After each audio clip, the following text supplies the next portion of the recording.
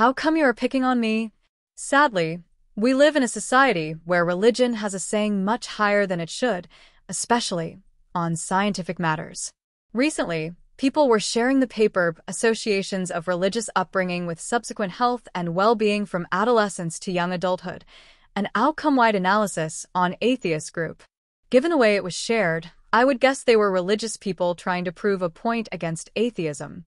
Melanie Brewster, in Why is Psychology Silent When It Comes to Atheism? Religion does have a saying on academia. She reported how hard it was to follow a research line on atheism and how many studies are done on religious-related topic. As she pins point, atheism is as big as LGBTQI+, but receiving very little, almost zero, attention. One said example where religion is making science looks bad are studies on marijuana. Why marijuana? It is evident that it is a religious choice, not a scientific one. For instance, they report that people that go to church has smaller chance of using marijuana. Okay, let's consider it briefly. What about a control group on those studies? What about comparing with, say, someone having a secular place to stay and learn? Could it be that the effect found is placebo? That is, any place to stay and have something to do would have the same effect. It is not mysterious that kids that grow up on the street may increase their chance of getting in trouble. However, it has nothing to do with religion. You could most likely get the same result that the authors find, without the side effects of religion, that we know well. One side effect is increasing anger towards LGBTQI+, which is something serious that must be considered. The analysis of religious involvement and health behaviors, particularly marijuana use, underscores several important considerations. First, the need for control groups and diverse comparisons is paramount in studies like these. Although the paper links regular religious attendance to lower marijuana use, it's unclear if it includes comparisons with secular groups or other forms of community engagement. Including such groups would help clarify if supportive environments, regardless of religious affiliation, play a role in discouraging drug use. Secondly, the possibility of a placebo effect or confounding variable highlights that structured communities, religious or secular, often provide social support and encourage positive behaviors, which could inherently reduce risky activities like drug use. This implies that a supportive community may matter more than religious beliefs alone. Thirdly, cultural and societal factors often intersect with religious upbringing, influencing mental health outcomes.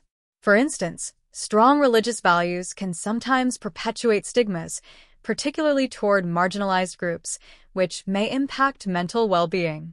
While the study underscores positive aspects of religious involvement, it's equally important to consider the potential for negative side effects, such as prejudice or exclusion. Lastly, broader implications emerge when considering these findings longitudinally. Religion may offer community support, but it could also contribute to mental health challenges if accompanied by exclusionary beliefs. This complex interplay between the benefits of community and the risks tied to certain belief systems highlights the need for further nuanced research that includes secular perspectives and examines societal impacts comprehensively. Introduction. A recent study examining the impact of religious service attendance on health behaviors among adolescents has sparked an important conversation about potential biases within research, particularly when discussing the relationship between religiosity and substance use. The study focused significantly on marijuana, associating reduced usage rates with frequent religious service attendance, while also briefly addressing other substances like alcohol and tobacco. This has raised concerns. Is marijuana's spotlight role here truly reflective of the data, or could it be biased by underlying religious ideologies that selectively focus on certain behaviors? Critique of the study's focus on marijuana. The disproportionate focus on marijuana as a key outcome in relation to religious service attendance is puzzling. Other substances, like alcohol and tobacco, are known to have severe health impacts and social consequences. Alcohol, for instance, can lead to a wide range of harmful effects, including addiction, liver disease, and risky behavior. Tobacco is associated with long-term, life-threatening diseases such as cancer and respiratory issues. Both are legal, readily accessible, and widely consumed, yet the study's narrative places marijuana front and center. This emphasis may reflect more than just data. It might suggest an implicit alignment with certain moral or cultural biases, particularly given the controversial and evolving societal stance on marijuana legalization. Why alcohol and tobacco matter in the analysis. Alcohol and tobacco use among adolescents is a pressing issue that deserves equal, if not more, attention in public health research.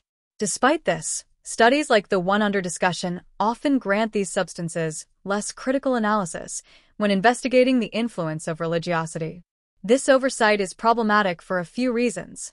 Widespread availability and cultural acceptance. Alcohol and tobacco are deeply ingrained in various cultures and often associated with social norms. Religious ideologies may selectively emphasize marijuana over these substances, potentially shaping a biased portrayal of risky behaviors.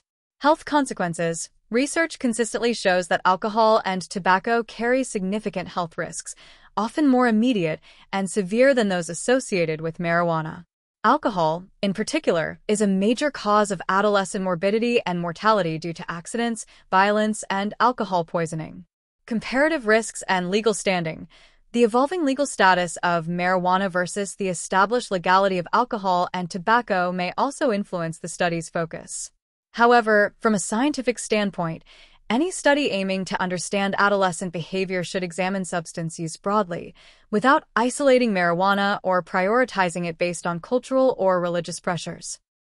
Addressing potential religious bias.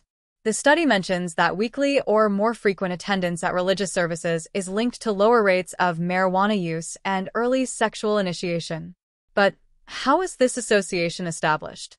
The comparison was made primarily against adolescents who reported never attending religious services, a categorization that overlooks the nuances among non-attendees. For instance, non-attendees may lack access to certain community resources, family dynamics, and social networks typically associated with religious involvement. This lack of contextualization risks oversimplifying the data, positioning religious attendance as a protective factor without fully examining why non-attenders might have different outcomes. To reduce such biases, researchers could expand their approach to better capture why certain adolescents do not attend religious services. Some may lack access due to geographical or cultural factors, while others may deliberately avoid organized religion based on personal beliefs. Future studies would benefit from distinguishing between never attended and chose not to attend, while exploring how different levels of religious involvement correlate with various substance use patterns. This approach would allow for a more accurate understanding, separating genuine religious influences from external factors that might affect behavior. Conclusion. While the study does offer insights into potential protective factors associated with religious service attendance, the disproportionate focus on marijuana, coupled with the limited analysis of alcohol and tobacco, raises legitimate concerns about bias. For research in this area to be truly valuable and equitable, it must approach substance use holistically. Religious ideologies, however subtle, should not dictate which substances are considered more problematic than others. A more balanced, evidence-based approach to studying substance use behaviors can help ensure that public health recommendations are inclusive and free from underlying bias.